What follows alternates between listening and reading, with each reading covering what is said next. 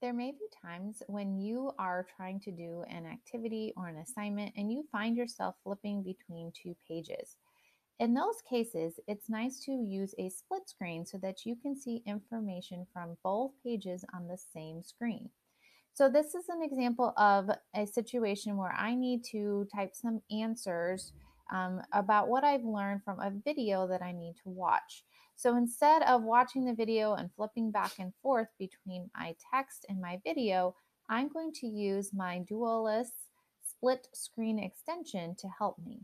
So, if you go to your little puzzle piece icon, is going to load all of the extensions that have been pushed to you as a student. One of those is Dualless. It looks like a rectangle that has been broken. So if I click on Dualless, it's going to give me the options of how to set up my screen.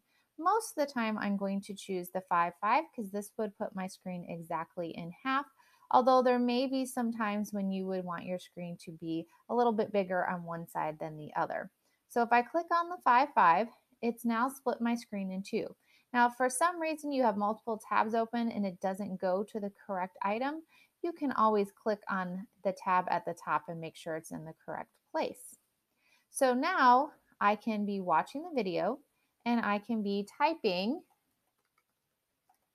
my answers at the same time.